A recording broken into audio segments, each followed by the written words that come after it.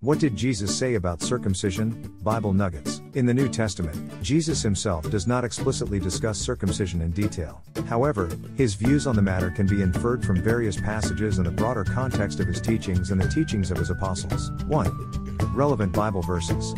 Matthew 5:17-18. Do not think that I have come to abolish the law or the prophets. I have not come to abolish them but to fulfill them. For truly, I say to you, until heaven and earth pass away, not an iota, not a dot, will pass from the law until all is accomplished. This verse indicates Jesus' respect for the law given to Moses, under which circumcision was a covenant sign between God and Abraham's descendants. Genesis 17. However, Jesus also brings a new understanding of fulfilling the law beyond its literal observance. Luke 2:21. And at the end of 8 days, when he was circumcised, he was called Jesus, the name given by the angel before he was conceived in the womb.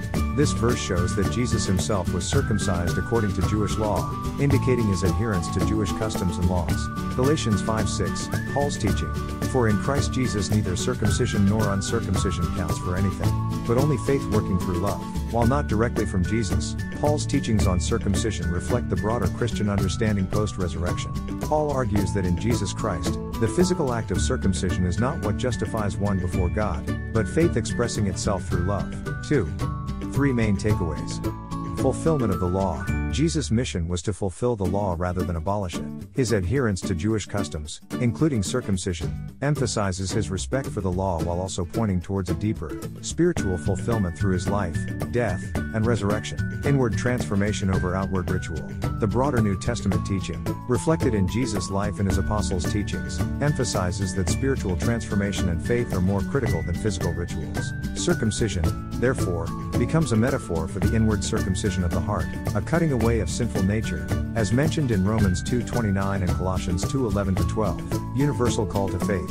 Jesus' teachings and the apostolic writings, especially Paul's letters, highlight the shift from viewing circumcision as a necessary physical act for belonging to God's people to a broader understanding of faith in Christ. This shift opens the way for Gentiles to become part of God's family without undergoing circumcision, emphasizing that salvation is through faith for all people, regardless of their ethnic or cultural background.